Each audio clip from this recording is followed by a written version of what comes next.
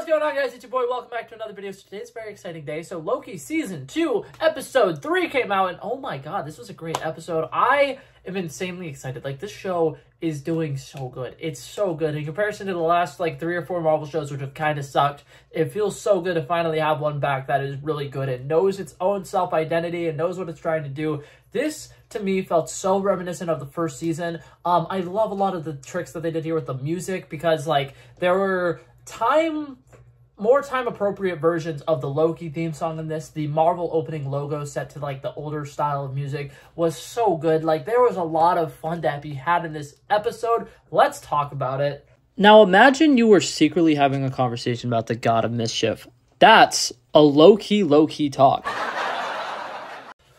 Okay, so right off the bat, I had no idea what was going on with this episode, but right before I actually went up to watch the episode, I saw that Marvel had posted a scene from them at the World's Fair or whatever, and I was incredibly excited because I knew that meant it was the Chicago episode. Things are happening. We're going to be at the World's Fair. We're probably going to see H.H. Holmes, which we didn't, but he was referenced a couple times, which was great. We got a Baldur the Brave reference, which was insanely cool. I was not expecting that. That caught me off guard. And I really loved everything about that aspect of the episode. For one, the fact that Mobius did a good job of reminding Loki, you're one of them. That's so cool. And I love it because Mobius in that moment's kind of having this moment where he's realizing, oh, sometimes I don't even think about the fact that you are literally an Asgardian god, right? And I think that that's just so real because sometimes watching this show, he feels like just a regular human being, and I feel like they're really finally dialing back on the fact that he is insanely powerful. He has really powerful magic. He can do a bunch of really cool stuff. He does a bunch of cool mischievous things in this episode,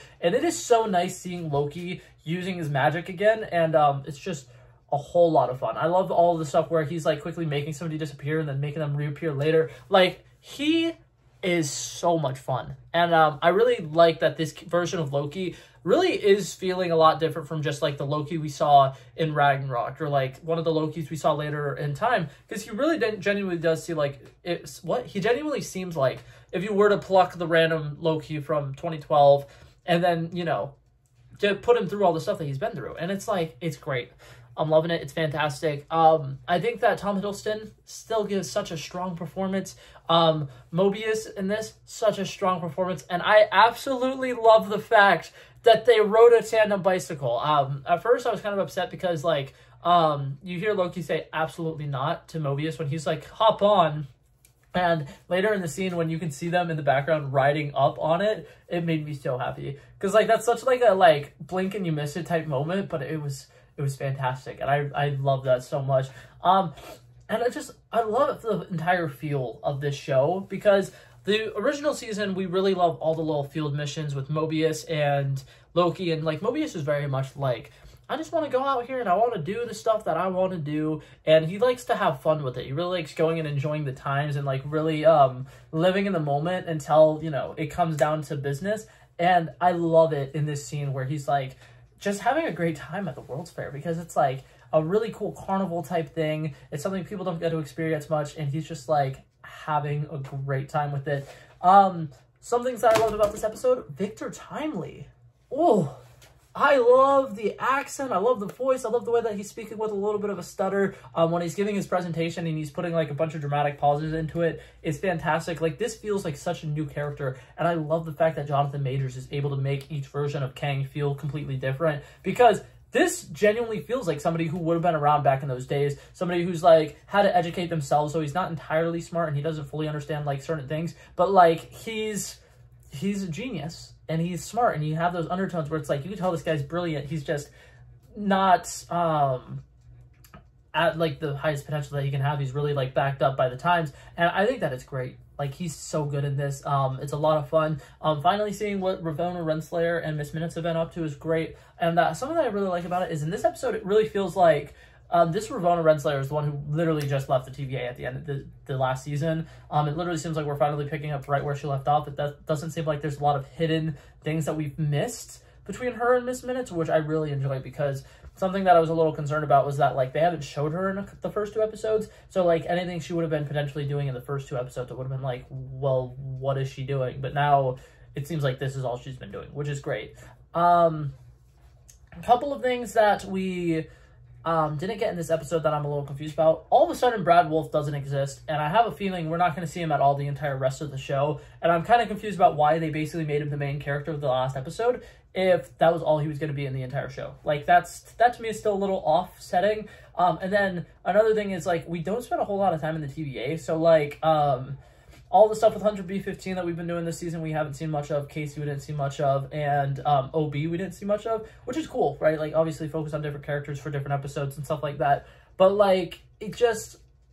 I feel like they have a lot of characters now, and it's starting to be, like, a thing where it's, like, you can tell certain characters, they were like, yeah, can you only have this character in the show for a couple of episodes? And they were like, okay, let's do it. But I like it. I like what they're doing with it. It's still a whole lot of fun. I like the fact that Sylvie and Loki are, like, really, like, kind of having to take their time to, like, get back to, you know, having, like, a kind of, like, friendship and a connection with each other. I think by the end of the season, they will probably be back together, like, kind of as, like, lovers, maybe just as friends. But as of right now, I really like this, like, conflict and how it's really being dragged out because, like, Loki, what we need to remember, Loki ruined something that Sylvia spent her entire life working on, and like, Sylvia has every right to be pissed at him and to absolutely hate him, and like the fact that they are having a lot of beef and she's not letting it go simply makes me so excited. Like, this tension between these two characters is fantastic, and I absolutely love watching them, like, fight and watching them have their different arguments. I will say this is one of the first times in the entire show, though, there were some dialogue moments that I was like, that didn't feel like it was written very well, because when Loki and Sylvie are arguing in, like, the Ferris wheel booth, Loki doesn't really have much of an argument.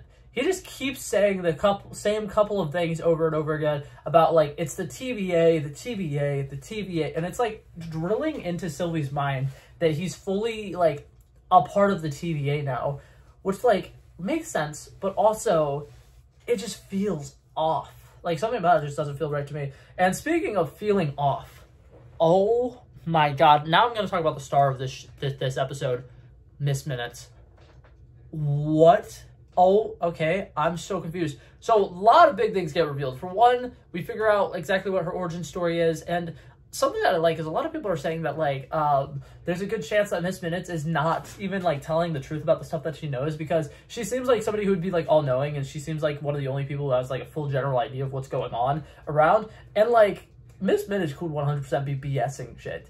Like, there's not a single person alive who can fact-check Miss Minutes, and I think that that's Loki going to play, like, such a huge factor, because I'm not going to say that, like, Miss Minutes is, like, a Ultron variant or something like that, but, like, Miss Minutes is an AI, artificial intelligence, that's kind of a projector, but can also interact with the real life. She is insanely powerful, but she really wants a body now, and a lot of people, you know, are obviously going to think that it's just because, you know, she was in love with He Who Remains, and she really wanted, you know, a body so she could be with him or whatever, and it definitely gives off that vibes a lot of the times when, like, Ravonna and Victor are having moments where it seems like they're gonna have, like, some romantic connections. You can see Miss Minutes, like, getting jealous, but I really feel like it's something a lot deeper than that. I really think that this show is probably going to end, and Miss Minutes is going to be the villain, and what's going to happen is Miss Minutes is going to get, like, an actual, like, body, and she's basically going to be, like, kind of like if Ultron actually got into the Vision body that he was trying to do, and it's just going to be insanely powerful, but in a human form. That's my assumption. I don't know, obviously, if that's going to actually happen or not, but that's something I could see happening. And, man, she just feels so threatening in this episode.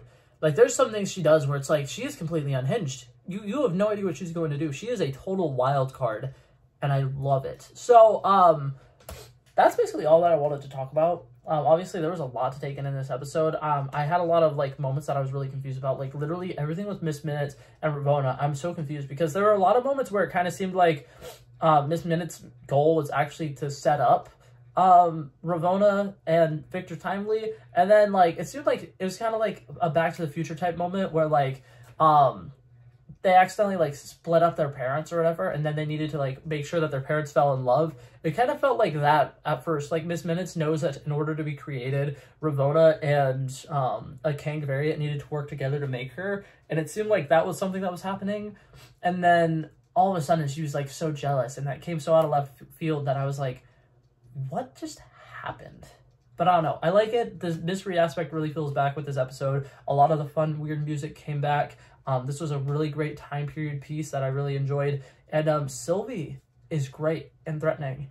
And seeing the end of time being as, like, withered away and as, like, destroyed as it is, I was kind of expecting to see, like, a Kang variant or something show up there. I don't know, but I'm really excited. But yeah, that was it for this video, guys. Hopefully you guys enjoyed it. Thank you guys so much for coming by and checking it out. I love and appreciate you guys. And if you liked it, feel free to like and subscribe. And I will hopefully see you guys in the next one. Peace out. Bow. Bow. Bow. He wanted me to trouble first, I did this. We planned a day and then we did this. Wanna be in love with the girls with the kisses. Don't give a damn, I'll rid this. I like this when I run the distance. I run a 5K, you go ballistics. I wanna live within the business. Buy more than what's on the clearances. You're getting big cause I know you're a physicist. I wanna deny this shit, I'm unlimited.